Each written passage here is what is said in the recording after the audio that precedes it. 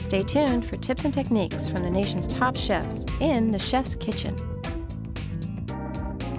And I'm here again with Rob Peters of the Pennsylvania Liquor Control Board, and we're talking about gift giving for the holidays. Pleasure to be here, Tina. One thing I wanted to point out is, especially at the holiday season, we get a lot of these gift packages where the distributors supply us with the spirit, with a gift, and there's no upcharge. So you're paying the same rate as you would have 3 months ago for just a plain bottle of kettle. You're getting kettle and a mixer.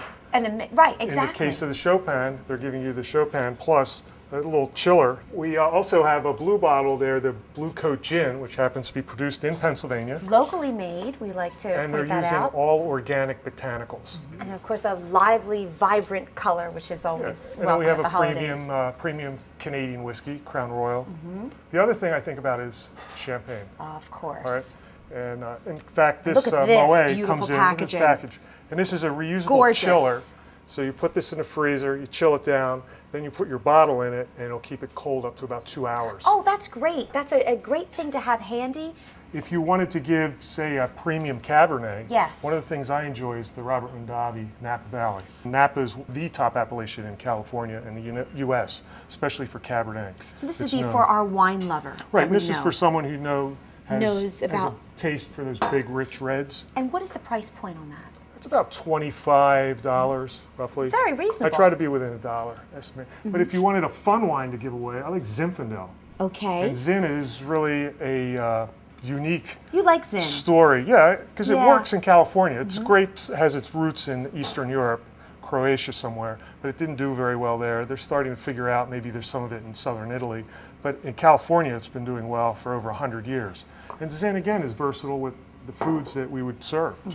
Nice for people to have. Yeah, and it's a nice middle of the road, safe choice. A lot of your wine stores offer gift certificates, which is great. That's another option, is they have these gift cards now. So if you're not sure what to buy someone, get a gift card, put the amount that you're comfortable on, present them with the card, then they can come in and make their own choice. Absolutely. So you don't have to put your brain inside their head to figure out. I know, I would love to receive that as a gift. You're right, and that's another thing I tell people when they come in the shop to buy wines. I encourage them, don't try to put yourself in the other person's shoes. Yes. Give away something you would love to have. Yes. Because then you feel more comfortable and you're buying something that you know about. Like if you love Sauvignon Blanc, you can give them a Sauvignon Blanc that's your favorite. They do have a wine club, and there's various levels. Every month, they get 2 bottles sent that are selected by the committee, the wine club committee up in Harrisburg. And there are products that you will not find in stores. Wow. They're usually limited production. A lot of times they're only available at the wineries. The wineries will make these available to us. So the wine club has some really unique items. You're not going to be shipped something you're going to find in a store. Should we open our bottle? Yeah, how about if we open a little Pinot Noir? Because the one thing I love about Pinot Noir is the fact that it's so versatile. We were talking earlier today about some food and wine pairings. And what I wanted to, when I open bottles, I always cut them on the lower part of that ridge on the neck, because this way I've eliminated the metal being anywhere near the wine. That's very helpful, these tips. I can't tell you how many holiday parties I have gone to where the host and hostess struggles with opening the wine bottles.